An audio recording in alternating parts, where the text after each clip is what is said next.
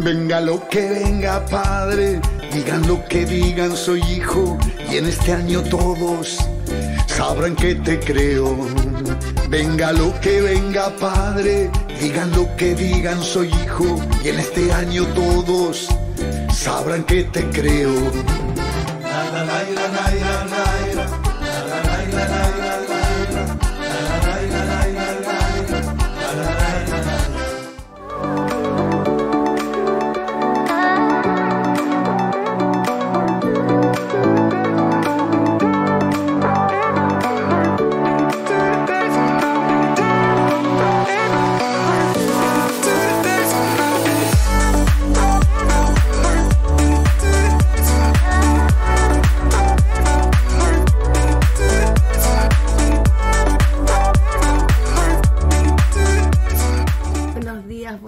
Gracias a Dios, le damos la bienvenida, te damos la bienvenida, que Dios te bendiga en este segundo día de ayuno.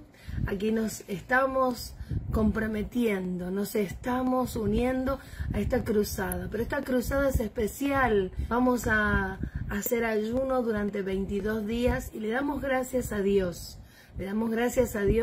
porque Él nos está convocando nuevamente, nos está desafiando a algo distinto, a algo nuevo que quiere hacer con nosotros en este 2022. Recién teníamos algunos problemitas de internet, pero aquí estamos, porque estamos venciendo, estamos en victoria. Eso es lo que Dios ha derramado sobre nuestra vida, sobre nuestra iglesia. Hemos terminado este mes de enero tremendas bendiciones.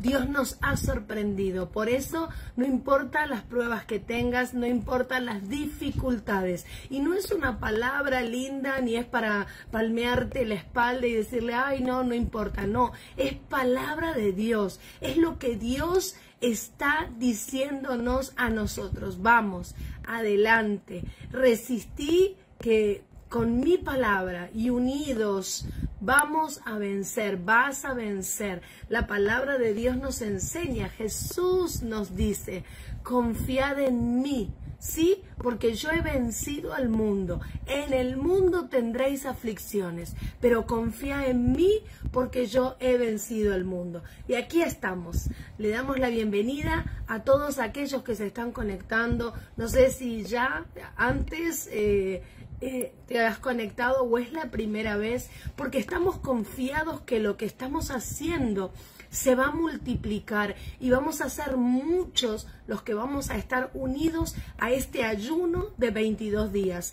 Muchos que siempre estamos en los montes, que siempre decimos amén a las convocatorias, pero también estamos creyendo y estamos recibiendo y nos estamos enterando de gente nueva, de hermanos nuevos, de hermanos que se habían apartado, de gente que hacía muchísimos años había escuchado la palabra de Dios, había recibido milagros, había visto la mano poderosa de Dios en su vida, pero que estaba fría, que estaba ahí, como dicen los chicos, en stand-by, no pasaba nada. Pero hoy Dios y en este tiempo los está activando. Así que le damos la bienvenida a todos aquellos que se están conectando.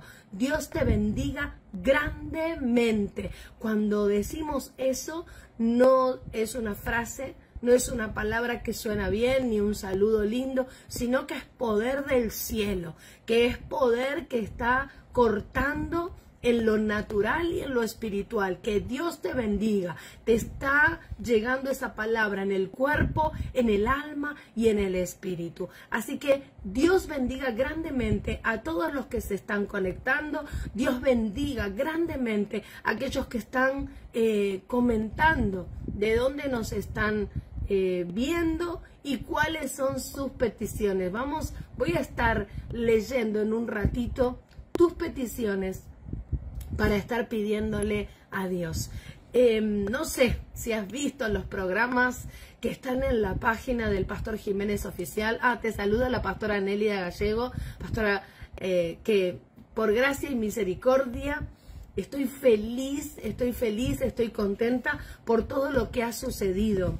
El último monte que hemos estado era una noche anterior o dos al viaje de Uruguay. Y ni yo sabía que iba a ir al viaje de Uruguay. Así que todo lo que Dios está haciendo y nos está sorprendiendo va en aumento. No sé qué es lo que estás viviendo, pero quiero decirte que hemos terminado el mes de enero poderoso, en el poderoso nombre de Jesucristo. Tu andar será poderoso, tu vivir será poderoso. No importa la circunstancia que estés pasando hoy o lo que pasó ayer, quiero decirte que vamos a tener días en donde Dios va a marcar a fuego que Él estuvo con vos, que Él está con vos y que Él te mostrará lo que tiene preparado para vos y a través tuyo para tu familia. Yo compartía que el pastor y una comisión iba a ir a Uruguay y después terminé yendo y la verdad que yo no esperaba ir. Dios proveyó los recursos, Dios proveyó todo. Hemos vencido para ir a este viaje toda la burocracia y eso en lo espiritual tiene un peso, no solamente para nosotros que hemos ido, sino para toda la iglesia, para nuestra familia, porque dice que lo que pasa y cae en la cabeza, ¿no? Cuando se unge, cae para todo el cuerpo. Y nuestro apóstol ha dicho sí a terminar este mes de enero, el primer mes de las primicias, yendo a bendecir Uruguay, que Uruguay iba a ser la plataforma para bendecir a las naciones. Y lo creímos y lo declaramos y lo he podido vivir. Me quebranto al compartir lo que sucedió allí en Uruguay, porque lo que nos sucedió a nosotros te va a suceder a vos. Así terminamos el mes de enero y más poderoso hemos comenzado con este ayuno. Pero quiero decirte que para salir del país tenés que hacerte el PCR, tenés que vacunarte, tenés que llenar declaraciones juradas, tenés que tener un dinero. Pareciera que son muchos requisitos, pero quiero contarte en esta mañana que lo que te están solicitando, lo que están pidiendo, los requisitos que aparentemente para tu situación, para tu trabajo, para tu familia, lo que estés necesitando, quiero decirte que el Espíritu Santo y que Dios hoy llena tu vida desde la cabeza hasta los pies, ungiéndote para que vos puedas cumplir los requisitos naturales. Él va a quitar todo temor, Él va a quitar toda duda y nosotros, los hijos de Dios, en este tiempo de vacas gordas, estaremos conquistando, no solo en lo espiritual, creyendo en la palabra, estudiando la palabra, uniéndonos, sino que también en lo natural Dios nos da esa bendición de cumplir los requisitos naturales. Tuvimos que vacunarnos, hemos vencido. Mucha gente está siendo atormentada y está siendo oprimida con este espíritu antivacuna. Quiero decirte que nosotros, los hijos de Dios, hemos sido llamados por fe. Nuestra vida se basa en la fe en la palabra, basados en la Biblia y puestos en la roca que es Cristo Jesús. Hay un texto que dice que Dios nos dará sabiduría, inteligencia y la gracia de Dios en Proverbios. Dios nos da la gracia, la sabiduría, el conocimiento. Dice que está primeramente el conocimiento humano, sí, que Dios nos da, pero cuando no alcanza nuestro conocimiento humano para ciertas circunstancias, porque no todos estamos capacitados, no importa a dónde vos vayas, cuando Dios te manda o te pide que vayas a bendecir a alguien, cuando el conocimiento humano aparentemente, ¿cuántos han ido a orar por enfermos y no son médicos? ¿Cuántos han ido a bendecir y a liberar a hermanos que estaban con problemas de ataduras y Dios utilizó a vos, te utilizó para liberar? Sin embargo, no tenías el conocimiento humano, pero ahí vino la inteligencia espiritual, la gracia espiritual. ¿Por qué? Porque nosotros sabemos que no somos nosotros, que es Dios a través nuestro. Como ahora que se enciende esta cámara, simplemente soy un vaso de barro que he dicho sí me convocan a realizar un monte y yo digo sí, pero es el Señor el que hablará a través mío. Es Dios el que estará soltando palabra. He escuchado su palabra, he orado, he leído, pero es Dios y el Espíritu Santo el que estará fluyendo. Y eso es lo que viene para este tiempo. Viene el conocimiento humano, viene la gracia de Dios, viene el Espíritu Santo.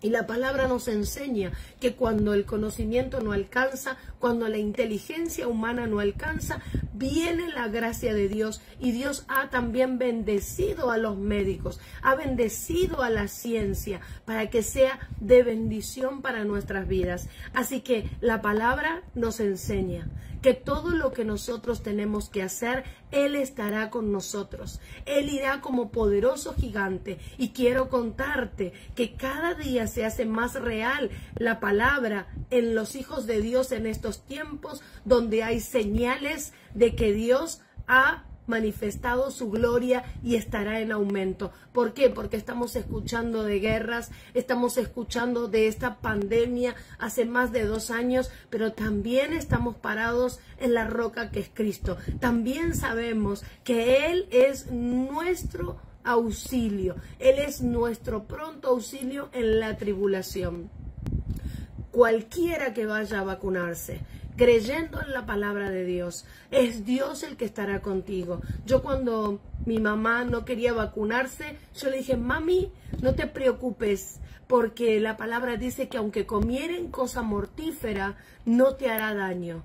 Quizás algunos por la alergia, porque dicen, no sé si me va a hacer bien, por todas las teorías que hay, pero quiero decirte que los hijos de Dios estamos capacitados en este tiempo para ir sumando, para ir creciendo, para ir hacia adelante, nunca retrocediendo. Y uno de los requisitos fue vacunarnos. Y hemos ido en el nombre de Jesús, cada uno de nosotros, a vacunarnos. Así que si eso es lo que te está impidiendo, en esta mañana, levanta tu mano que vamos a estar orando. Padre Santo, me uno con mis hermanos, que aquí somos más de 2 o 3 los que estamos reunidos. En el nombre poderoso de Jesucristo, en tu bendito nombre, nos hemos convocado en esta mañana. Yo me uno con cada uno de mis hermanos a la distancia, aquí desde Buenos Aires, Castelar, hacia Argentina y las naciones. Y tu palabra hoy es soltada. Tú estás hablándole a aquellos que no han sido vacunados, aquellos que el temor, aquellos que la duda, que la incredulidad, que lo que han estado escuchando no es tu palabra, pero tu palabra nos enseña que no es por vista, que es por fe, que nosotros activamos a través de la fe tu bendición. Señor, todo espíritu de incredulidad, todo lo que ha venido a atormentar las mentes, todo lo que ha venido, Señor, a traer temor, a traer quietud en este tiempo en donde debemos en esta década predicar. Es el Espíritu Santo el que te convoca, es el Espíritu Santo el que está contigo, es el Espíritu Santo el regalo que Dios nos ha dado, el regalo que Jesús nos ha dejado en esta tierra. Por eso, Padre, aquellos que tienen que vacunarse, aquellos que tenían temor, que ahora tu presencia les inunde, allí en su casa, en el departamento, en donde se encuentren, en el campo. Espíritu Santo, envuélvelos con tu fuego. Espíritu Santo, tu palabra nos enseña que el apóstol Pablo estaba allí luego de una inundación y seguía, había dejado la nave, habían sido salvados, venían de un milagro y de estar batallando, y fue a buscar esas ramas para entrar en calor, y vino esa víbora a picarlo. Todos pensaban que iba a morir, pero él la sacudió en el fuego. Y aquí quizás no te picó una víbora literal, pero te ha picado pensamientos, cuestionamientos, teorías humanas, pero ahora la ponemos en el fuego del Espíritu Santo. En el fuego del Espíritu Santo llevamos todos nuestros pensamientos, todo nuestro andar, nuestra vida consagrada a ti, Señor, sabiendo que tú eres el dador de nuestra vida y que tenemos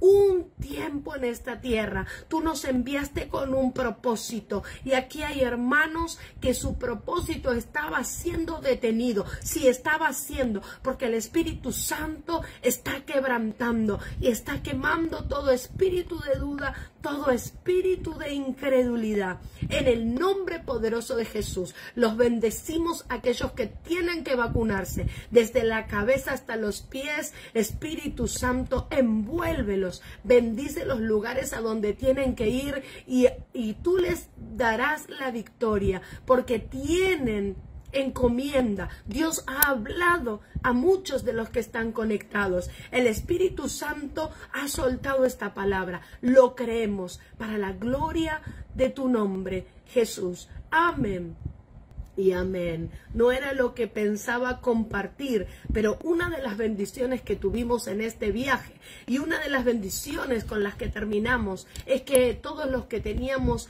que salir del país fuimos vacunados, pudimos vencer, pudimos hacer lo que había que hacer humanamente. Luego tuvimos que hisoparnos, tuvimos que llenar papeles, declaración jurada, y hoy Dios quiere bendecir a su pueblo y darle todas las herramientas en lo natural y en el conocimiento. Hay muchos que en este mes de febrero tienen que rendir materias, hay muchos que tienen que anotarse, hay muchos que tienen que ir a averiguar sobre proyectos. Aquí hay hermanos que tienen que averiguar sobre proyectos, sobre cuestiones de emprendimientos, papeles legales. Activate en el nombre poderoso de Jesús, porque con esa unción hemos terminado este mes de enero. Hemos podido vencer la burocracia, hemos podido vencer los temores, cada uno de los que acompañamos al apóstol, en tener que vacunarnos, en tener que dar ese paso con todo lo que se habla. Pero no importa todo lo que se hable, lo importante es que nos dice Dios, ¿qué nos habla el Espíritu Santo? ¿Qué nos ministra la palabra de Dios? Y hemos dicho sí, amén. Si tengo que vacunarme para predicar, lo voy a hacer. Tengo que estar lista para el llamado que Dios tiene. Y fue tremendo ir allí, porque también Dios nos proveyó el dinero. Así que si vos estás necesitando dinero, Dios va a traerte la provisión divina. Nunca será más grande la demanda que la provisión que Dios estará dando a lo que Él te está pidiendo. En este mes Dios ha derramado una bendición sobrenatural. Ayer estuve con unos pastores teniendo un caso en donde lo resolvimos en menos de un mes, y te digo, una prosperidad tremenda. Y si Dios está permitiendo eso en estos pastores, en estos hermanos, en mi vida, es para todos. No podemos reproducir lo que no somos. Vamos a reproducir lo que Dios está soltando en nuestra iglesia, en lo que Dios está soltando en las naciones, en el cuerpo de Cristo. Y que está preparando cristianos en donde dicen sí, amén, a la demanda de Dios, a donde Dios los quiera llevar, a lo que Dios quiera hacer a través de su vida, pero en este tiempo cumpliendo con los requisitos legales. Sí, como decía, no es nuevo que nadie quería pagar los impuestos. A Jesús, cuando fue al templo, le preguntaron, ¿hay que pagar los impuestos, Jesús? No es nuevo, tu queja no es nueva. La injusticia que vos ves muchas veces en impuestos excesivos no es nueva. Es un espíritu que quiere venir a mortificar, a traer miseria, pero que Jesús soltó una palabra, porque todo se mueve en el mundo espiritual. No te tiene que perturbar, te tiene que encontrar parada en la roca que es Cristo, parado en la roca que es Cristo. Y Jesús, ¿qué le dijo? Da al César lo que es del César y a Dios lo que es de Dios, porque le dijo ¿quién está en la moneda? Y en la moneda estaba César. Y Jesús predicó. Los fariseos estaban allí mirando a ver qué hacía Jesús, a ver qué enseñaba Jesús. Y hoy no es nuevo que persigan a los creyentes. Hoy no es nuevo que estén mirando lo que estás haciendo, lo que estás diciendo, y cuánto más hoy por las redes. Y ese espíritu fariseo también toma a muchos de los hermanos. Pero hoy hay liberación. En este tiempo estamos en tiempo de liberación. Estamos caminando en la palabra. Estamos montados, como dice el apóstol.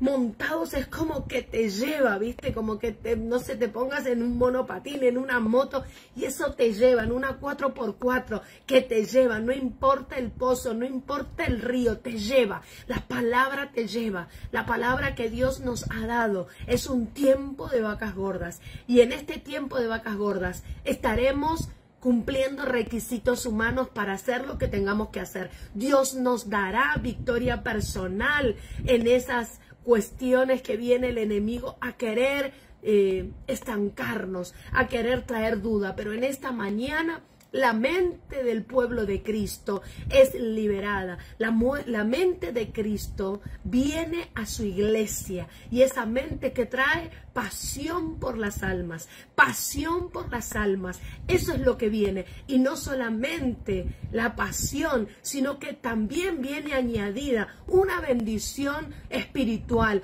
una bendición material. Dios nos bendijo. Hemos ido allí a Uruguay, tremendo, hermoso. Hemos conocido a los hermanos de Durazno, que los bendecimos, le damos gracias. Un cultazo tremendo hemos tenido allí en Durazno. Hemos sentido la presencia de Dios. Yo no podía dejar de llorar, tenía que compartir unas palabras, saludar, y no podía dejar de llorar porque fue tremendo. Y allí me contaba una de las pastoras que me decía: pastora, ustedes vinieron y Durazno es uno de los departamentos que más COVID tiene. Arde Durazno de COVID, pero nosotros fuimos y ardió Durazno con el poder del Espíritu Santo, con el fuego, porque los hermanos no se achicaron, porque nosotros fuimos convocados y dijimos: sí, Señor, y Dios fue el que obró, porque no sos vos ni sos yo, es Dios el que obra. Tan solo le tenemos que creer. Por eso nos unimos en este segundo día de ayuno. Así que terminamos venciendo la burocracia. Tenés que llenar algún papel, tenés que llenar solicitudes, tenés que ir a la facultad, hacelo. Padre Santo, yo me uno con miles de hermanos aquí en las redes. Muchos están teniendo que llenar papeles naturales, otros tienen que rendir materias, otros tienen que iniciar materias o cursos que han dejado, estudios que tienen que retomar. Pero en esta mañana nos unimos en el poderoso nombre de Cristo Yeshua, y tú unges a tu pueblo, tú lo preparas a tu pueblo, porque de madrugada te estamos buscando. Lo primero que estamos poniéndote es a ti, Señor, por gracia y misericordia. Ahora, Señor, todo temor, todo espíritu que venía a paralizar, de llenar formularios, de tener que ir a enfrentar burocracias y trámites, es puesto bajo los pies de mis hermanos. Y viene la gracia, viene la gracia, vienen tus ángeles a socorrernos, y vas a tener ángeles espirituales, pero también ángeles naturales que Dios te pondrá para que vos puedas hacer lo que tienes que hacer. En el nombre poderoso de Jesús, cae por tierra todo estancamiento, cae por tierra todo temor, porque hoy tú estás como poderoso gigante, bendiciendo, yendo delante nuestro, y tu Espíritu Santo desmenuzando para la gloria de tu nombre. Amén y amén. Así que vas a poder enfrentar cualquier burocracia en el nombre poderoso de Jesús. Estábamos allí, estábamos orando, hicimos lo que teníamos que hacer, pero a veces hay personas que son tomadas por espíritus, pero también estuvimos batallando, y fue tremendo lo que pasó en Entre Ríos, allí en Concordia. Fuimos a Durazno, fuimos a Montevideo, pasamos por Punta del Este. Dios ha bendecido nuestra vida, ha bendecido a nuestro apóstol, y hay propiedades que van a manifestarse, hay dinero que va a venir a las manos de los hijos de Dios. Así que créelo, escribilo, y hoy determinate a ver qué es lo que tenés que hacer, porque eso es así terminamos enero. Así terminamos. Y también cuando regresábamos, sobrenaturalmente, ya nos habíamos gozado, ya habíamos recibido, pero teníamos un tiempo para cruzar la frontera. Y habíamos hecho un acto profético en el Monte de Artigas, allí donde se ve, ¡ay, tremendo! Te comparto todo lo que recibimos, que hemos viajado a las naciones, que Uruguay ha sido de bendición, que Uruguay es la plataforma que Dios preparó para nuestras vidas. Agradecemos a nuestros hermanos uruguayos, y de allí que se veía toda la costa, hemos hecho un acto profético. Y cuando regresábamos, el tiempo natural no nos daba. Teníamos un tiempo para llegar y nos decía el GPS que el lugar donde íbamos, la frontera, iba a estar cerrada. Y nos pasábamos por 20 minutos. Por 20 minutos no llegábamos. Y empezamos a orar. Empezamos a creer, porque no podíamos quedarnos. Teníamos que hacernos el PCR nuevamente, quedarnos. Era un gasto y no era lo que estaba preparado. Lo que estaba preparado y lo que Dios había dictaminado era una ruta específica. Y tuvimos que empezar a orar. Y vos sabés que a la mañana, ese día, ese domingo, el pastor había contado que él había subido al volcán Puam en Costa Rica, y que habían ido a visitar y a conocer, y que se quedaron hasta tarde a disfrutar allí de unas termas, pero que él no sabía que para volver tenía que hacerlo en 5 horas. Subieron ese volcán en Costa Rica, y que no sabía que a la noche no estaba marcada la ruta, que no había lugares para parar, no sabía. Y cuando empezó a bajar, ay Dios, dice, estábamos con walkie-talkie y empezamos a orar, empezamos a clamar, porque no se veía nada, porque peor se había puesto, pero dice, al estar tan arriba, las nubes, no es lo mismo que un camino normal, nos contaba. Y empezó a orar, dice, y empezamos a pedir que Dios nos transporte, así como Ezequiel, que fue transportado de un lugar a otro, 300 kilómetros, que para ver al monte de Dios, allí donde vio la revelación. Dice, y empezamos a orar, bajamos ese monte, dice, y encontré, no era un monte, era un volcán. Bajamos ese volcán y pudimos llegar a un lugar donde vendían provisiones y hablar. Miramos el reloj y lo habíamos bajado en 1 hora y media. Y dice, yo le pedí a Dios que me perdone porque no me di cuenta de la hora. Y porque en ese momento había sido imprudente. Dice, y yo le pedí que la gracia viniera, porque estábamos disfrutando bendición. Y eso contaba a la mañana, porque lo bueno que tienen los viajes es que se suelta palabra, uno comparte con los hermanos y se conoce. Entonces, el pastor compartió eso a la mañana, pero al mediodía, a la tarde, ya teníamos este inconveniente, no pasábamos la frontera. No llegábamos a la frontera y encima uno de los autos se perdió. Veníamos recorriendo el camino para regresar y uno de los autos en una avenida que teníamos que doblar se perdió y tardamos 20 minutos más. Entonces el pastor dijo, bueno, o entramos todos o pasamos todos o no pasa nadie.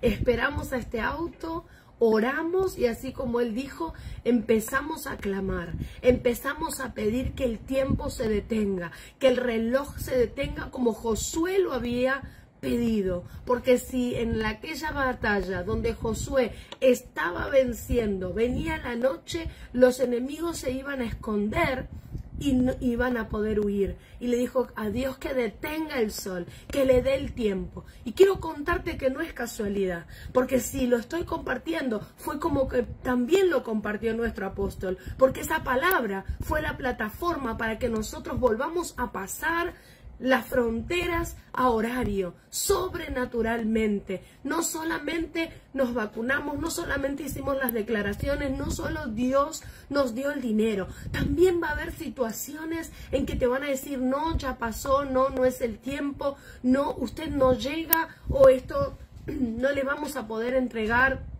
Pero quiero contarte que esa es una bendición que Dios nos está dando, que Dios va a estar deteniendo el tiempo, que Dios va a estar deteniendo aquello que nos vaya a perjudicar para que podamos tener victoria. Dios está obrando milagros y está alterando sus leyes naturales, porque Él es el creador. Él es el creador de los cielos y de la tierra. Y nosotros pudimos pasar la frontera, todos los autos, dándole gracias a Dios, porque habíamos visto su mano poderosa desde el inicio de este viaje, durante este viaje y al finalizar.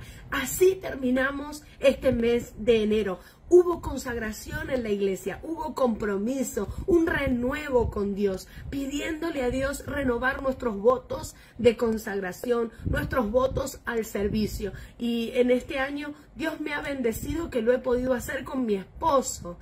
Lo hemos hecho otros años, pero volver a renovarlos en familia, como decía la profeta Carla ayer. Quizás muchas veces ayunaste sola, quizás muchas veces pediste sola o fuiste sola, pero este es un tiempo familiar, este es un tiempo donde Dios nos recompensa, y Dios nos recompensa porque nos ama y porque ya tiene un propósito para nuestra vida.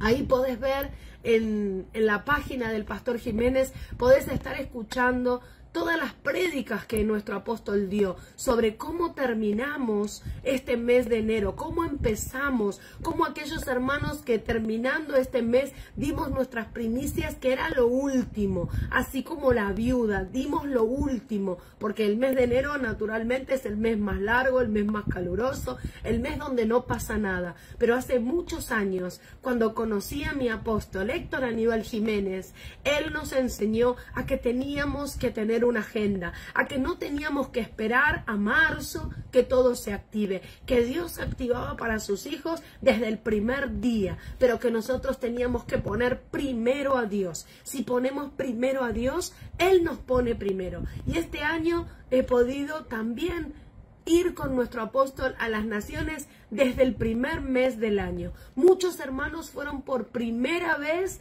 a las naciones a bendecir y a cumplir este desafío para bendecir Uruguay, para bendecir ahora Chile.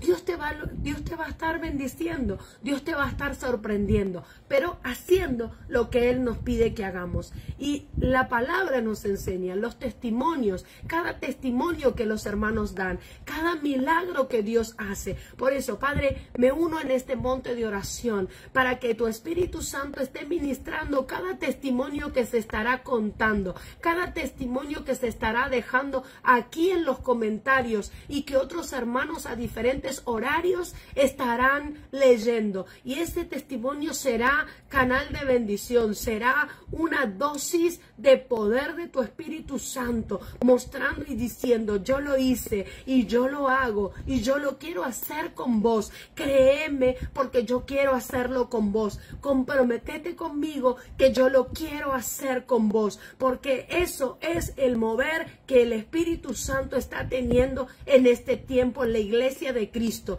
no solo aquí en Argentina, sino en las naciones. En el nombre poderoso de Jesús, toda duda, toda incredulidad, toda parálisis espiritual cae por el poder del Espíritu Santo, porque tu palabra está siendo predicada y la palabra queda gravitando en el aire, y aquel que la crea, el Espíritu Santo, comienza a hacer la obra. En el nombre de Jesús, amén y amén. Quería contarte también, esta taza la traje de Turquía cuando fui con la pastora Carla. Cosas impensables Dios va a hacer. Así como esta taza que jamás pensé que iba a ir a las naciones. Jamás pensé que era para mí, hasta que el Espíritu Santo trajo la revelación. Vendía medias, armaba billutería, tenía muchísimos clientes, y yo siempre fui una mujer pactadora, de ofrendar, de dar mi diezmo, pero no creía que era para mí, hasta que un día, un 8 del 8 del 2015, la pastora iba a viajar a Entre Ríos a al barrio El Silencio con la pastora Elisa Ávalo.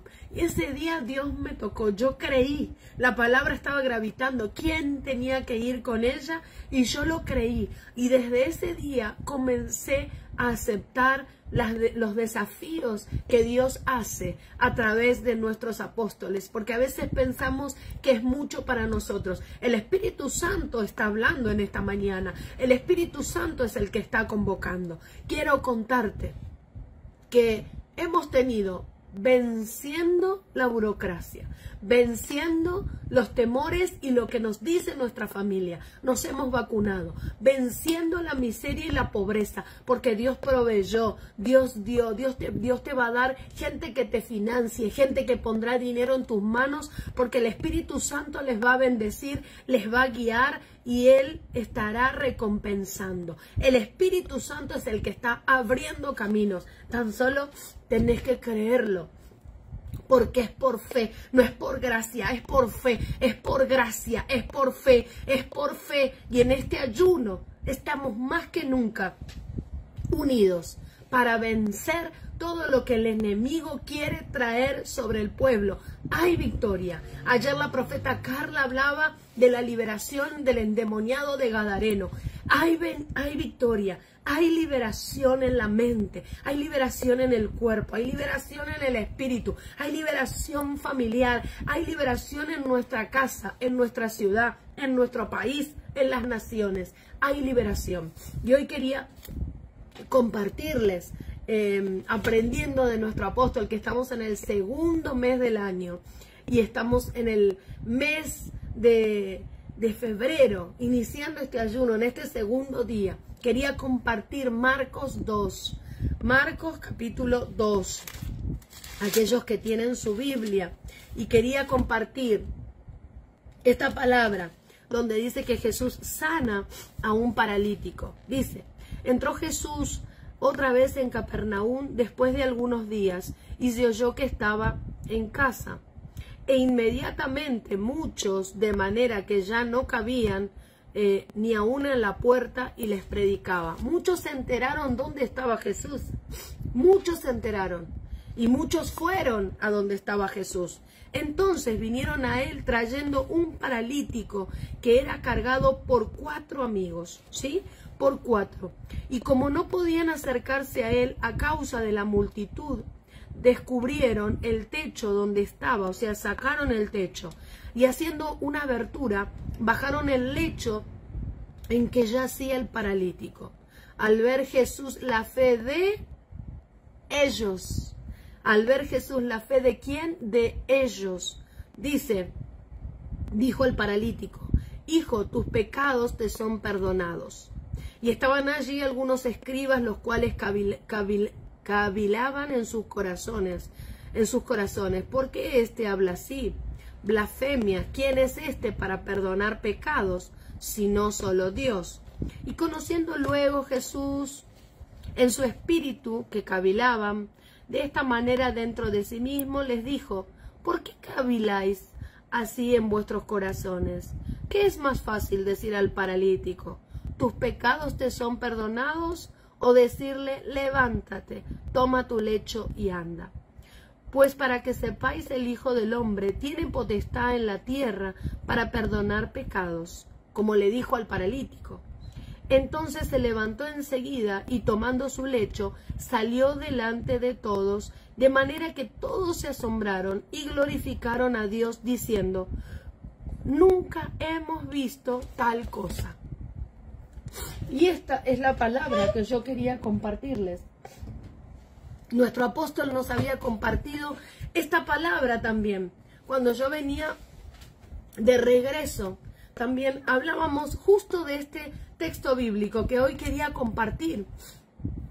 Muchas veces lo he compartido y me quebrantaba la fe que tenían ellos. Muchos de los que estamos aquí hemos conocido a Jesús. Muchos hemos tenido un encuentro personal con Jesús. Por eso es que el Espíritu Santo es quien nos convoca. El Espíritu Santo es quien nos mueve a venir al monte, a conectarnos, a escribir nuestras peticiones. ¿Por qué? Porque el que nos convenció fue el Espíritu Santo, el que nos bendijo fue el Espíritu Santo, que hemos tenido un encuentro personal con Jesús, que hemos conocido a Jesús. Y había 4, dice, 4 amigos que se enteraron que Jesús estaba en un lugar y dijeron, yo lo tengo que llevar, a este lo tenemos que llevar como sea. Dice que estaba lleno, dice que no podían entrar por la puerta y que ellos fueron al techo. ¡Qué desesperación, qué pasión!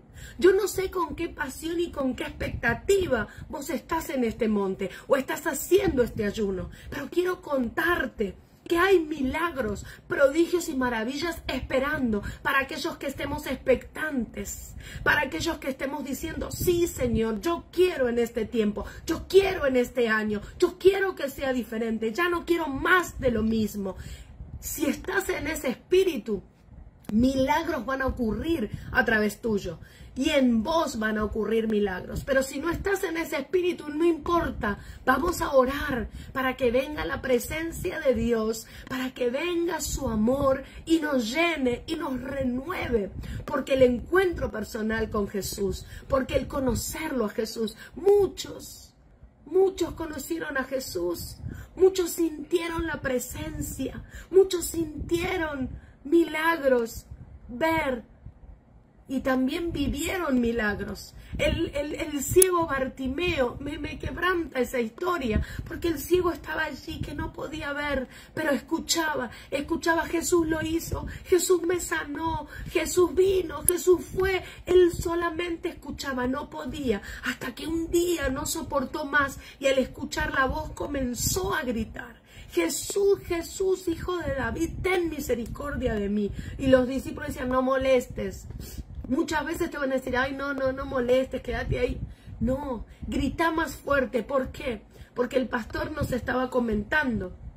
Nuestro apóstol Héctor Giménez estaba comentándonos y también muchas veces hemos recibido esta palabra. Como dice Ronnie Chávez que nos ha ministrado, el apóstol Luis Tobar nos ha ministrado que la palabra queda gravitando.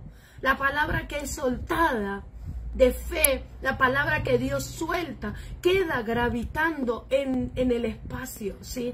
Queda gravitando. Y aquel que la cree, aquel que la toma, aquel que la recibe, recibe el milagro, recibe la sanidad, porque la palabra de Dios es la palabra que edifica, es la palabra que construye, es la palabra que crea. La palabra de Dios fue para crear, fue para bendecir, fue para enseñar, fue para dar victoria. Esa es la palabra de Dios, esa es la palabra que tiene que estar en nosotros, la palabra de edificar, la palabra de creer, la palabra de alentar, porque somos sus hijos. No podemos repetir otra cosa que no sea lo que hemos recibido de parte de Dios. Por eso es que cuando tenemos un encuentro personal, es como cuando te enamoras, no podés dejar de contar de que estás enamorado. Aquellos que están enamorados o que querés enamorarte, cantares, lee Cantar de los Cantares, es el esposo y la esposa, ¿sí? No podés dejar de hablar. Hay momentos que hay quejas, hay momentos que hay críticas, hay momentos que hay dudas, pero el Espíritu Santo quiere bendecir nuestra vida y hoy quiere ungir nuestros labios y quiere ungir nuestra mente y quiere Dios traer en nuestro espíritu un espíritu nuevo, un espíritu renovado,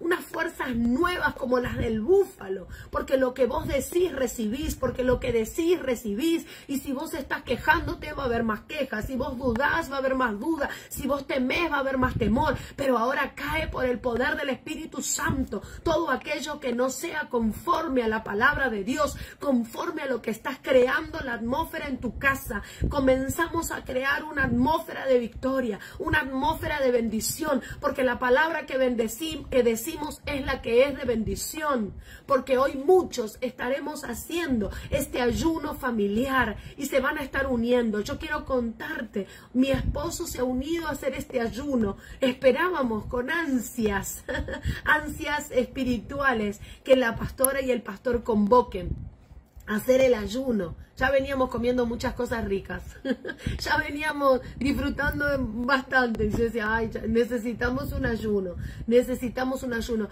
Hemos hecho ayunos personales, pero son tan poderosos los ayunos que hacemos en familia. Es tan poderoso porque estamos orando. Hoy se corta aquí, pero hay hermanos en el búnker, hay hermanos en la iglesia, hay hermanos en las naciones, y Dios va poniendo y el Espíritu Santo va ministrando cuando te arrodilles, cuando andes caminando, orando 5 minutos, 15 segundos, cuando estés en la cola de algún lado, el Espíritu Santo va a estar ministrándote, porque hemos entrado en un espíritu de oración, en un espíritu de hablar con Dios, en un espíritu en el estar hablando, que Dios va a estar abriendo nuestros ojos espirituales más y más en lo que no veíamos. Y tengo a mi esposo haciendo el ayuno conmigo, mi hija que es vegetariana, feliz, que dice, bueno, les voy a cocinar, porque se pueden hacer ayunos parciales, ayuno de algunas horas, sacrificar alguna de las comidas, o el ayuno de Daniel.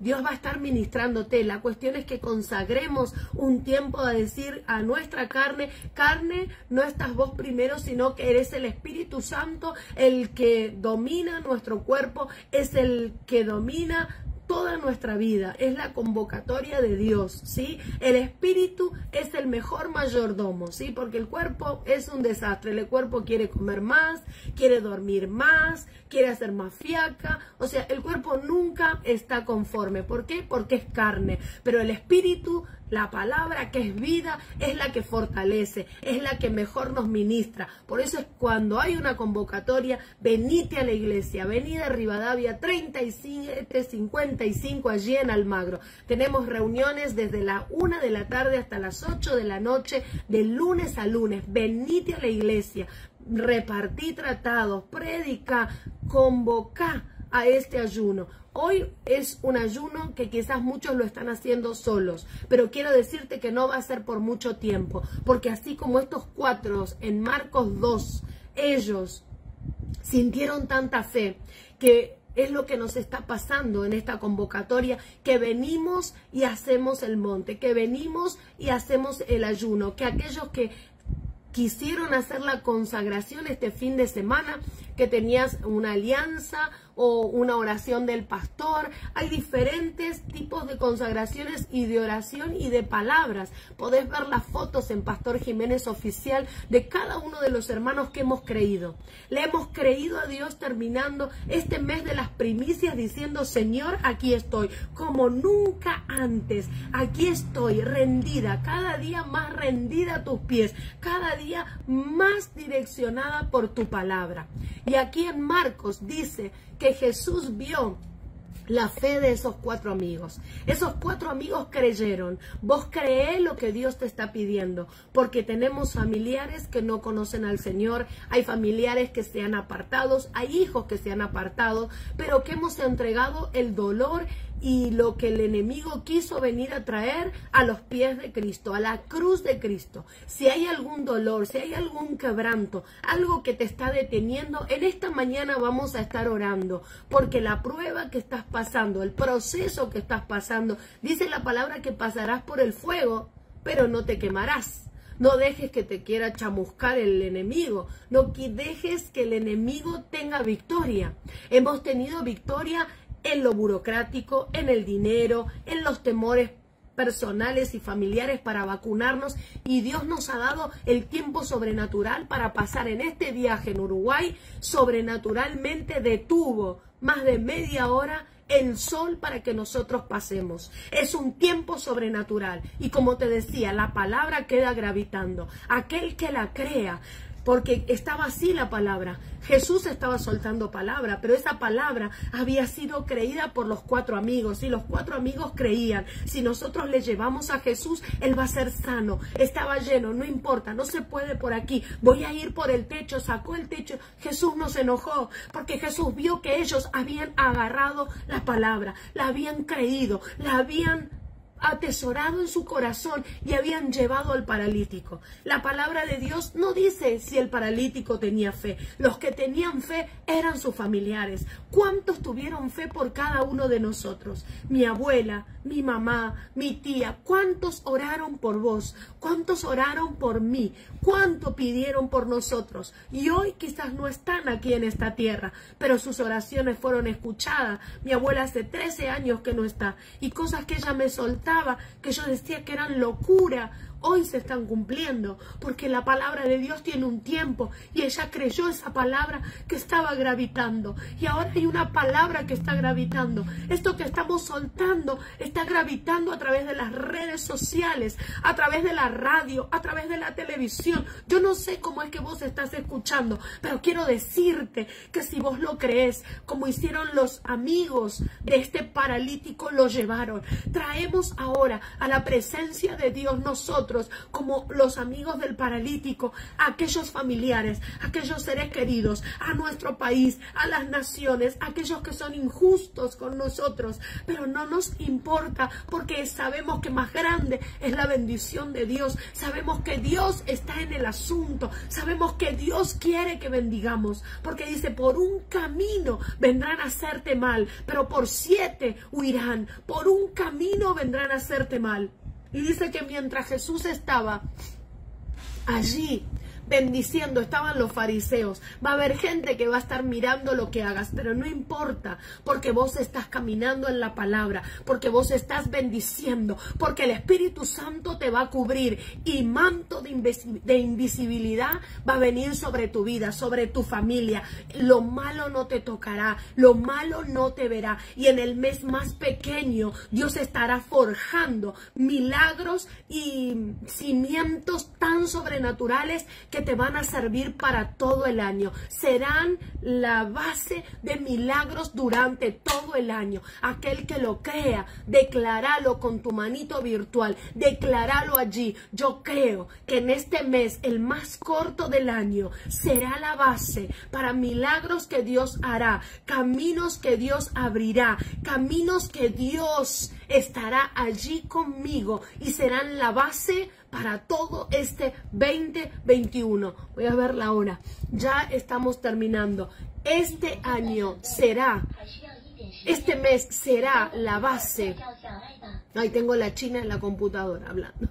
Este mes será la base de lo que vos estarás necesitando. Recibí en el nombre poderoso de Jesús. Oh Padre, yo te pido que estés bendiciendo en este momento a cada uno de los hermanos, de los colaboradores, de los amigos nuevos que tenemos, de aquellos que quizás por primera vez están viendo este monte de oración. Tu palabra está gravitando, tu palabra está buscando, Señor, a ver quién la cree, quién la recibe en su corazón y quién la arrebata. Oh, Rama Sharama Kitaramaka. Bendice Espíritu Santo, bendice Espíritu Santo, bendice Espíritu Santo, toca con tu poder. Y ahora, Padre, que tu palabra haga en cada uno de mis hermanos lo que tú has enviado. Y en este tiempo es vencer la burocracia, en este tiempo es vencer los temores personales, los temores familiares y aquellas cosas que el sistema quiere venir a traer, aquellas dudas. Pero aquí hay hermanos que son convocados, hay hermanos guerreros que Dios está levantando, y hay hermanos y hay gente que hace más de 30 años recibió milagros y estará siendo despertada para este avivamiento. Hay gente que recibió milagros, hay gente que recibió contestación y que estaba en stand-by, pero tú le estás convocando. Espíritu Santo, que no hay distancia, empieza a tocar los departamentos, las oficinas, los hoteles donde se encuentren hospedados extranjeros, allí, Señor, en el campo, en la ciudad. Espíritu Santo, aquellos que estén yendo a su trabajo, Señor, tú tienes multiforma de obrar y tu palabra ha sido soltada. Así terminamos febrero y comenzamos, así terminamos enero y comenzamos febrero, Señor, con victoria en la burocracia, con victoria en cuestiones personales para aquellos que no podían vacunarse, aquellos que no podían, Señor, salir. Tú les das la fortaleza, tú los bendices, porque manto de invisibilidad cae sobre sus vidas, y también tú tú nos das una bendición, que el tiempo sobrenatural viene a nuestras vidas. Así como tú detuviste el sol en este domingo para poder pasar, Señor, la frontera, que esto es poder y potencia del cielo. Para muchos será locura, pero para aquellos que crean, aunque le digan no, ya se cerró la inscripción, pero vos vas a presentar tus papeles, vos vas a ir y algo Dios hará en lo que tengas que hacer vos. Pero primero está tu fe y tu paso. Espíritu Santo, ministra. Muchos estarán solos aparentemente haciendo este ayuno, pero tú estarás añadiendo hermanos y familiares que nunca lo habían hecho.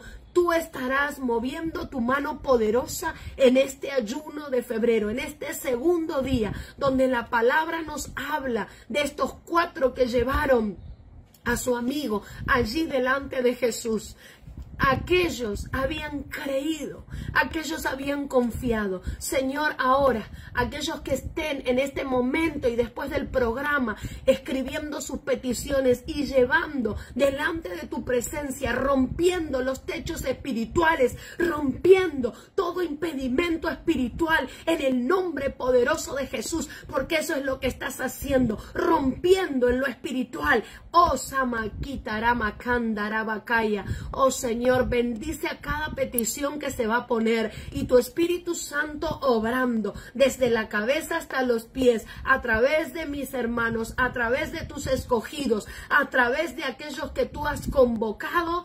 Tú estarás mostrando señales, prodigios y maravillas, milagros sobre ellos, en el nombre poderoso de Jesús. Y bendecimos este día. Le damos gracias a Dios. Muchos van a estar mirando lo que vos estás haciendo, pero uno no lo hace porque uno quiera. Es que Dios va con nosotros como poderoso gigante. Es que Dios te bendice. Es que Dios te ayuda. Es que Dios te ha dado palabra. Y cuando Dios te habla, nada nos puede detener, porque es Dios el que va delante nuestro como poderoso gigante. Te esperamos en Rivadavia 3755, a 7 cuadras de Plaza 11. Hay reuniones todos los días.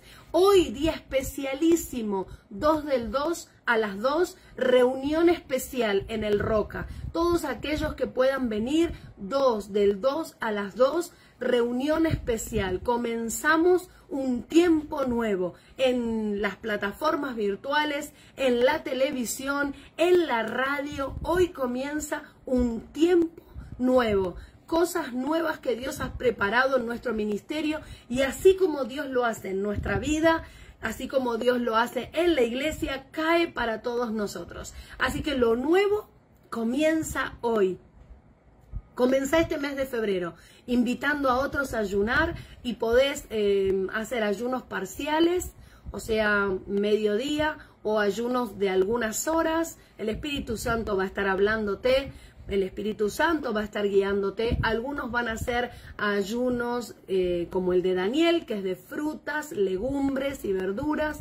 Otros van a hacer ayunos de una comida, sacrificar y decir: Señor, es más importante lo que tú me has convocado a hacer, lo que estoy pidiendo, lo que necesito recibir, que vamos a sacrificar una comida solamente. Dios va a estar guiándote. Lo importante es que estemos unidos. Lo importante es que estemos juntos en esta convocatoria espiritual. ¿Por qué? Porque la palabra de Dios nos enseña: si 2 o 3 se unieren, todo lo que pidan al Padre será hecho. Por eso los impedimentos, por eso las críticas, por eso los fariseos que andaban allí pispeando a ver qué Jesús hacía. No importa lo que miren, no importa lo que digan, lo importante es lo que estamos haciendo en lo espiritual. No solo para nosotros, sino para nuestra familia, y también va creciendo la visión, porque primero vamos por un milagro personal, por algo que necesitamos. Luego, cuando Dios comienza a bendecirnos, empezamos a pedir por nuestra familia, por nuestros vecinos, por nuestros compañeros de trabajo. Pero la visión va creciendo y comenzamos a ver nuestro barrio, nuestro país y luego las naciones, que Dios nos llama a bendecir. Y en el ayuno, dice la palabra, que hay espíritus que no salen si no es con ayuno y oración. había trabas, había dificultades, habla también en el libro de Daniel. Y el ayuno fue aquello que hizo que lo que estaba trabado se destrabe. Así que no importa lo que digan de vos, lo que importa es lo que Dios dice, mientras sea mentira. No, porque no importa. No, mientras sea mentira, ¿sí? Mientras estemos en la palabra de Dios. Y si hay algo que corregir, el Espíritu Santo va a estar redarguyéndonos y hablándonos. Él mismo nos transforma de adentro hacia afuera. Dios les bendiga mucho, los esperamos hoy, importantísimo, 2/2 a las 2 en Avenida Rivadavia 3755. Saludamos a todos los hermanos que se han conectado, los que se seguirán conectando y a aquellos que han compartido. Que Dios te bendiga por tu corazón. Y vení a la iglesia, trae tu ofrenda, trae tu diezmo, trae tu pacto, y si no trajiste tus primicias también.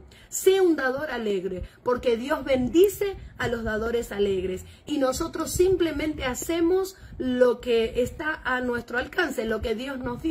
Y si no tenías, Dios te va a proveer para que vos tengas una semilla, porque no hay estéril en el pueblo de Dios. No hay nadie que no tenga algo para que sea multiplicado, porque nuestras ofrendas, nuestras primicias son semillas que sembramos para bendecir lo que Dios nos ha dado. Consagramos nuestra vida, consagramos nuestra familia, consagramos nuestras finanzas para que nuestras finanzas sean bendecidas, para que todo dinero que nosotros recibamos sea libre de toda maldición, sea libre de toda mala administración, en el nombre poderoso de Jesús. Le damos gracias y nos vemos en otro monte y a unirte a esta cruzada de 22 días. Te saluda y te bendice la pastora Nelida Gallego. Bendiciones a todos. Chau, chau. La Iglesia Cumbre Mundial de los Milagros te invita a participar del primer ayuno en familia. Desde el 1 hasta el 22 de febrero ayunamos juntos. Sumate vos también a participar de este primer ayuno del año 2022.